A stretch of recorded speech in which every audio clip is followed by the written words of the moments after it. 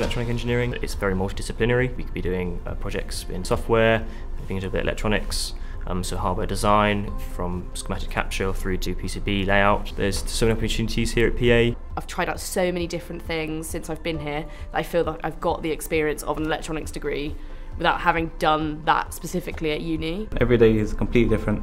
Because I've worked with about 20 to 30 companies, it's as if I've worked with those companies directly, as if I've joined 20 or 30 companies. So sometimes I work on satellites, sometimes working on motors, on pumps, on water, fluidics. I'm an electronic engineer. Just bringing my technical background and trying to deep dive into that section and provide more insights for the clients. Electronic systems and its kind of journey and where it's going, as well as keeping those key core electronic mindsets and the skill sets in there, it's bringing it up to kind of a system integration piece, so we can go to a client and say, actually, we've got expertise in all these key technical areas. Well, for the circuit design stage, we have a circuit design package that we use. We will then do a prototype of that design, and then we'll take that through to the PCB stage. We send it off to our CEMs, they're manufactured, and then we can do a lot of the testing within the lab.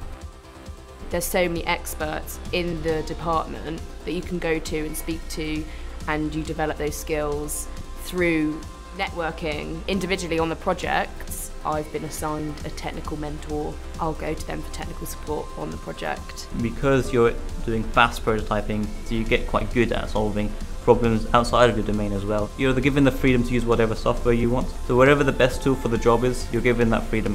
The best thing you can do is to absorb all the information, all the learning that you're going to get.